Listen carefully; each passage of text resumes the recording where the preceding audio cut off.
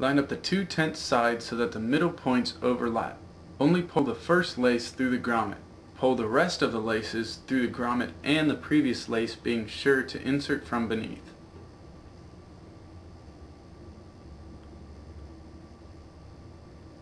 Continue until you reach the longest lace. Insert the two last laces only through the grommets.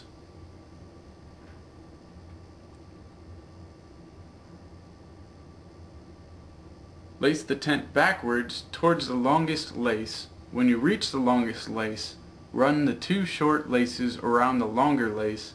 Tie the lace just past the next grommet. This secures the whole lace line.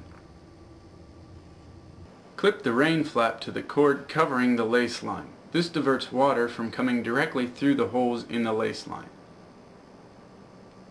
The last step is to connect the Velcro.